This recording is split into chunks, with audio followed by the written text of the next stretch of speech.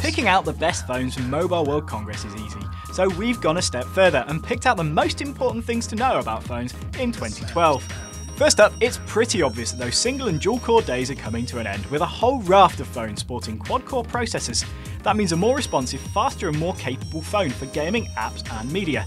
The downside is more power means a need for bigger and better batteries, so don't count on your phone going without a nightly charge in 2012.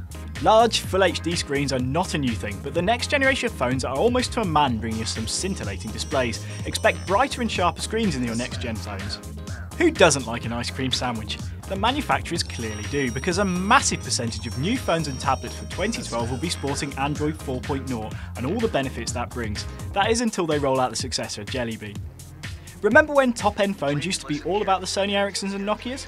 Well, the likes of Samsung, Motorola and HTC need to watch their back, because a whole new group of manufacturers are making better handsets to compete with the big boys. We're talking Huawei, ZTE, Asus and Panasonic, all who impressed at MWC. But another trend that might not be so welcome is the price tag. We don't expect phones to be getting any cheaper in 2012. The global economy may be in the toilet, but with things like waterproof handsets as well as those faster processors and better screens flooding the market, the manufacturers aren't going to be throwing their handsets into the bargain bucket anytime soon.